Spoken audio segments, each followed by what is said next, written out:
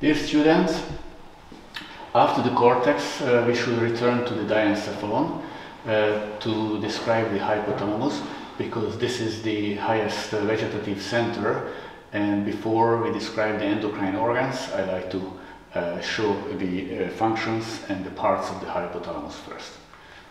The hypothalamus, labeled with violet, is located in the lower part of the third ventricle, forming the lateral inferior wall of the third ventricle. Everybody knows this.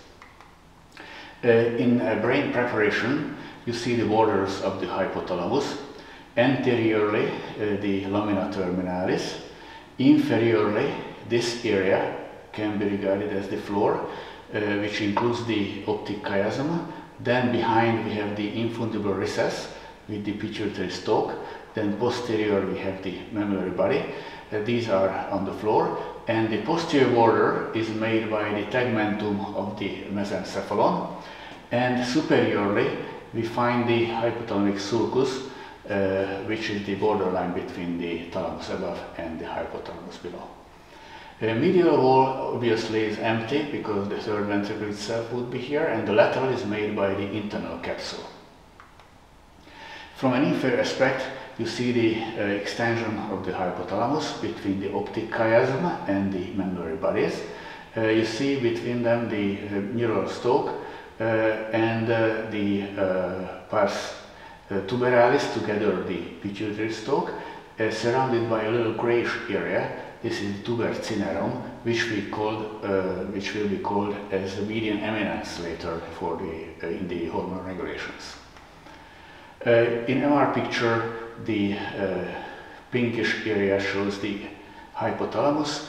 Here you see still the optic chiasm and its continuation forward, the optic nerve, and posterior this little bulge is the mammillary body. Now, in this list you can find the major functions of the hypothalamus. You see it's quite complicated, but this is the main visceral control of the body, so it plays a role in the homeostasis. What kind of functions related to this? The autonomic control center, it means regulates the involuntary nervous system activities, so such as the influences of the blood pressure, the heart rate, the GI motility, the respiration rate and the pupil size. And it plays a role in the emotional response and behavior. It has several connections with the association cortical areas. It plays a role in the body temperature regulation. I will mention two centers which will be related to this. And it's important in the regulation of food intake and the water intake.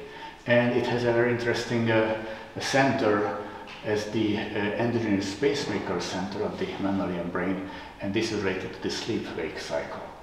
And finally, and maybe the most important, and this is related to our research area, the controlling the endocrine regulation. And the hypothalamus produces several factors such as the oxytocin and vasopressin from the so-called magnocellular part, and the releasing and inhibiting hormones from the parvocellular part, regulating the pituitary hormones. Here you see again the major functions. The bluish shows those which are regulated by pathways, and the pink shows the endocrine control, so with hormones. Pathways, it has connection with the autonomic centers in the brainstem and the spinal cord, and also upward to the cortex and the limbic system. And this regulation includes the body temperature and fluid, the emotional behavior, the circadian rhythm, and the blood pressure and heart rate, and at the end the food and water intake. The endocrine control includes those what I mentioned earlier. The larger rectangle shows the releasing and inhibiting hormones via the hypothalamus regulates the trope hormones in the pituitary gland, and the smaller shows the secretion of the magnocellular part of the hypothalamus, the vasopressin and oxytocin production, and here we have the major function of this. The descending part of the column to the mammillary body, called column, separates the hypothalamic nuclei in two zones, the lateral, labeled with yellow, and the rest will be the medial part. If you look at that from a superior aspect, you see that the column of the fornix and also the continuation from the mammillary body up to the anterior thalamic nuclei, the mammillothalamic tract, separate the hypothalamic nuclei into two zones, the lateral zone and the medial zone. Here you see a more precise division, lateral zone and the medial zone, and within the medial zone we have a very tiny, here with dark green labeled area, the periventricular zone, and the rest would be the intermediate zone. Later on I will just mention them as medial zone together. Here you see some nuclei, those which are bolded. The paraventricular nucleus, we will mention it very soon, quite often. The dorsomedial nucleus, ventromedial nucleus, the arcade nucleus or infundibulum nucleus, the lateral hypothalamic area, and we have the dorsal hypothalamic area or nucleus. You see with F the column of the fornix. Now this is very important, how you can divide, the medial zone into four parts. The first is the preoptic area, which includes two nuclei labeled with violet, the medial and lateral preoptic nuclei. The anterior or supraoptic area or nucleus group is in green, including the paraventricular nucleus, the supraoptic nucleus. These are the magnocellular neurosecretory nuclei of the hypothalamus. They contain large nerve cells with long axons. Then we have the anterior hypothalamic area, and at the end the suprachiasmatic nucleus. So these are the nuclei of the anterior or supraoptic division. The next in blue would be the tuberal or middle group, including the dorsomedial, the ventromedial, and the arcade or infundibular nucleus. And at the end, the posterior or mammillary part includes two nuclei only, the dorsal hypothalamic nucleus and the mammillary body.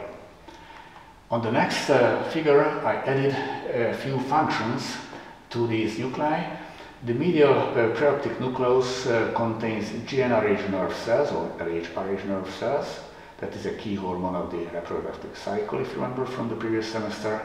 The anterior hypothalamic nucleus shows thermoregulation center, and the magnocellular nuclei are seen here above and below. The paraventricular and the supraoptic. The paraventricular produces mostly oxytocin, the supraoptic mostly ADH, and the upper, so the paraventricular, has a parvocellular part as well for these factors. Two of them are releasing factors, the last one is an inhibiting factor.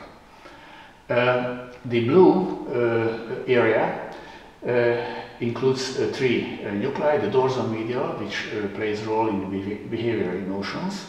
The second one, the ventromedial, is the satiety center. The third one, the arcade nucleus or infundibular nucleus, shows GHRH nerve cells, so growth hormone releasing hormone nerve cells, and also dopaminergic cells, and it plays a role in the feeding. And finally, the red, so the posterior group, includes the dorsal hypothalamic nucleus, which plays a role also in the thermoregulation, and the mammillary body, which is part of the limbic system, so this way it plays a role in the memory. This list is important because it shows all the nuclei in the hypothalamus. The periventricular nucleus shows somatostatin containing nerve cells, so this way it belongs to the parvocellular neurosecretory system. The medial preoptic nucleus contains GnRH or LHRH nerve cells, so that's why it plays a role in the reproductive functions. Here you see the corresponding lesions. If it happens before the puberty, it arrests the sexual development. If it's after the puberty, it may lead to impotence or amenorrhea. The lateral preoptic nucleus is quite uncertain. Maybe it plays a role in the locomotor regulation. The anterior hypothalamic area is important for the thermoregulation. It is able to detect the increase of the body temperature, and this way it stimulates the parasympathetic nervous system to cool down. If we have lesion, it leads to hyperthermia. The paraventricular and the supraoptic nuclei, as I mentioned previously, are the magnocellular nuclei of the hypothalamus, producing these hormones here what I labeled, plus the upper has some parvocellular components as well for these factors. If we have lesion in this, it leads to diabetes insipidus in the lack of the ADH effect, or polydipsia and polyuria. The suprachiasmatic nucleus receives input from the retina. This is the internal clock of the whole mammalian brain, and it should be synchronized to the environmental lighting conditions. That's why it should be connected to the photoreceptors. And it plays a role in the circadian rhythms in the sleep-wake cycle. The dorsal-medial nucleus is for the emotional behavior. If we stimulate this nucleus, it evokes rage and aggression. The ventral medial nucleus is the satiety center. If we have lesion here, we are not able to stop feeding, and that's why it leads to hyperphagia or obesity. The arcuate nucleus contains GH-Rh nerve cells, dopaminergic nerve cells. First regulates the growth of the body. The second is the negative factor of the prolactin secretion. That's why these two are the symptoms and the malformations if we have lesion in these nuclei, and it plays also on the feeding. So dwarfism because of the GH-Rh, galactorrhea because of the dopamine neuron degeneration. Dorsal hypothalamic area plays a role in thermoregulation. It's able to detect the decrease of the body temperature. So if it happens, then it increases the sympathetic nervous system stimulation to heat, to warm up the body. If we have lesion, it leads to hypothermia. The mammillary body is part of the limbic system, especially the Papez circuit, which is in the short-term memory. If we have a lesion in the mammillary body, it leads to very serious memory disturbance. And the lateral hypothalamic zone is responsible for the food and water intake. So if we have lesion in this, then it leads to aphagia and or anorexia. These are special factors which play a role in the food intake. This group called orexigenic factors stimulate the food intake, NPY and the abutyrated peptide. The other group decreases the food intake, so these are the anorexigenic factors. The POMC, the pro-opiomelanocortin, for example, through the alpha MSH. What influences these hormone productions? The insulin release from the pancreas and leptin from the adipocytes in case of the feeding. Normally, if we have enough food intake, then from the adipocytes leptin is released and activates this to stop the other food intake and inhibit this system, but they have correlation between them also. If we have some disorders, then it can lead to bulimia or anorexia if we have a false self-body image, and it belongs to psychiatry, so you may hear about this quite soon. Now, what I want to tell now would be the afferent pathways of the hypothalamus. The first group, all of them related to the limbic system. The first one is the most famous, everybody heard, the fornix, which comes from the hippocampus and then terminates in a specific nucleus of the hypothalamus called mammillary body. Stria terminalis green is also relatively well known, I hope at least, coming from the amygdala and terminating in the hypothalamus or septal nuclei, but not so specific nuclei, the hypothalamus. And the blue shows a bundle of several afferents, medial forebrain bundle, from the olfactory receptors, from the septal nuclei, and also from the prefrontal cortex, turning to the hypothalamus. For example, the olfactory stimulus can influence the vegetative reactions directly through this pathway. We have a special one from the retina. I told you the endogenous clock, the suprachiasmatic nucleus, should receive input from the environmental lighting conditions, and this is provided by the retinal hypothalamic tract. Here the animal is kept in a free-running system. It means in constant light. You see the daily activity in locomotor system of the animal. You see it's shifted because it doesn't see the environmental lighting condition, but it's relatively organized and synchronized somehow with some shift. But if we have a bilateral lesion of the suprachiasmatic nucleus, the locomotor activity is completely disturbed and the synchronization is gone. Next is the afferent pathway group from the cortex to the thalamus, can be through the thalamus, for example from the cingulate gyrus, or directly from the thalamus. These are called corticothalamo-hypothalamic or just thalamo-hypothalamic tract, including the dorsal medial nucleus of the thalamus and the anterior midline thalamic nuclei.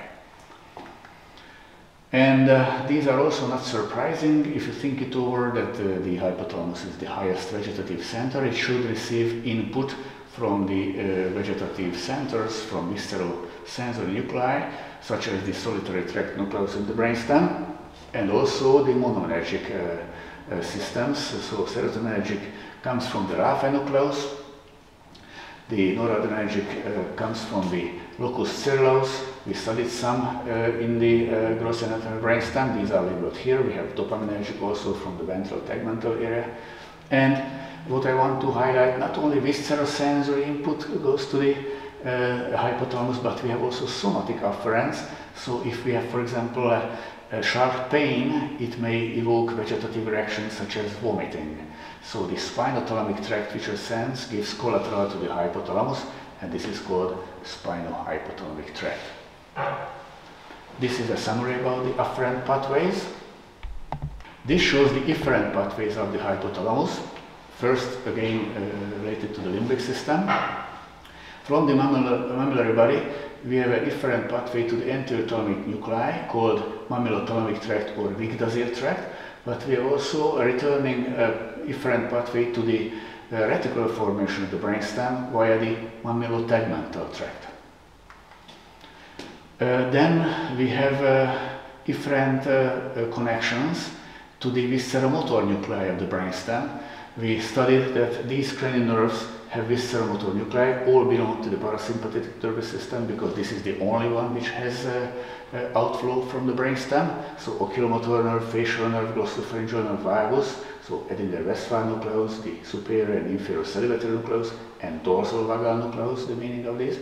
And they receive a control from above, and this is called hypothalamo-bulbar tract.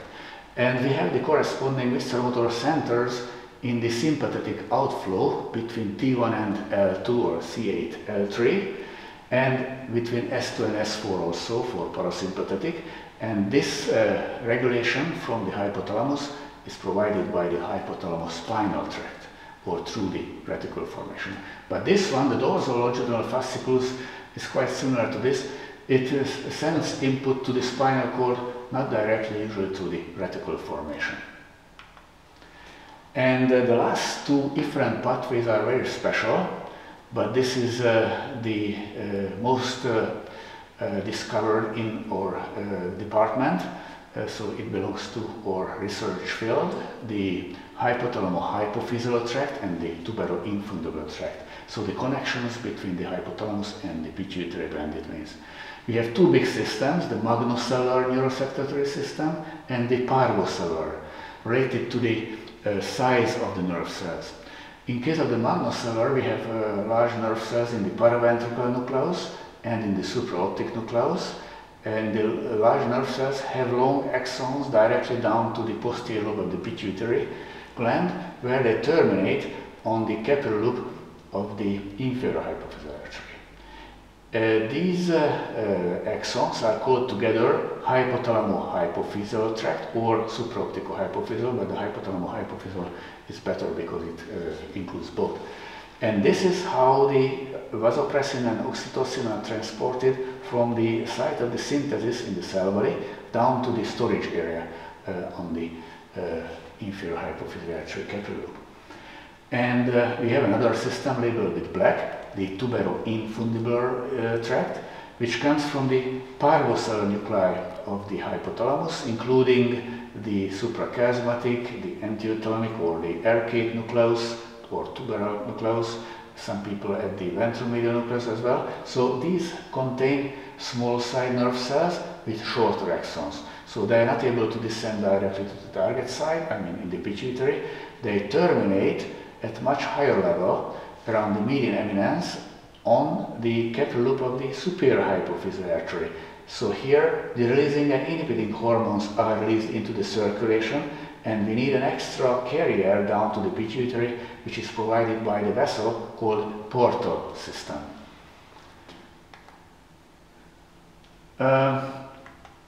The two systems are summarized in this photo. Again, this is the magnocellular, so large nerve cells with long axons. This is called hypothalamo-hypopyseal tract, originating from the paraventricular and supraoptic nucleus, terminating on the inferior hypophyseal artery.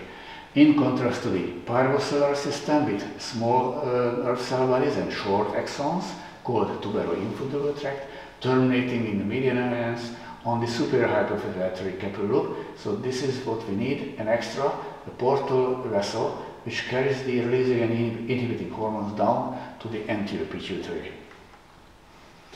It summarizes the different pathways of the hypothalamus. And finally, this highlights most of the connections which are reciprocal connection. It means bidirectional. All of them, almost, with the exception of this.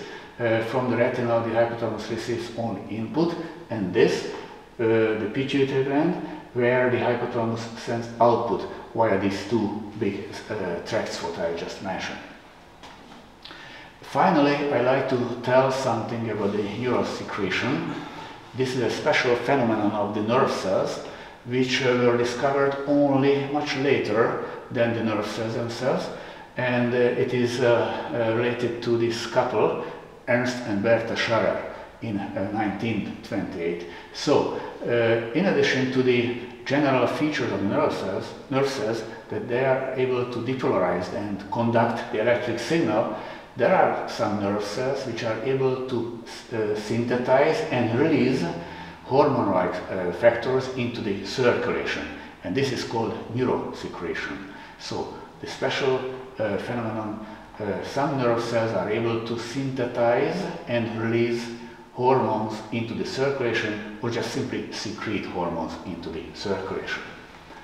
The father of the neuroendocrinology is Jeffrey Harris, who discovered the neurovascular regulation of the pituitary gland, and it was published this in 1955. And our department was among also the pioneers of this field, especially Professor Zoltán and his pupils, the three Bélas, Béla Flerko, Béla Mesh, and Béla Halász. They wrote this textbook, which is the Bible of the hypothalamic control of the pituitary gland, and my book was dedicated by Professor Zoltán when I started my work in '86, and then with the three Béla. Unfortunately, the last two Béla died last year, so I have to add 2019 for both. And among the Hungarian neuroendocrinologists, three researchers were awarded by the Harris Memorial Prize and Memorial Lecture. These connections were mentioned earlier, the magnocellular neuroreceptor system and the parvocellular neuroreceptor system, and will be mentioned later with Dr. András Nagy in his lecture. And finally, also related to our department, Professor Béla Flerko, who was my first boss, had a good friendship with Professor Andrew Shelley, who got Nobel Prize in 1977 for the discovery of the GnRH especially, and also the TRH. And he developed a collaboration between the two departments, and that's why several colleagues, including me, had the opportunity to work with him in his laboratory in New Orleans at that time. Thank you very much for your attention.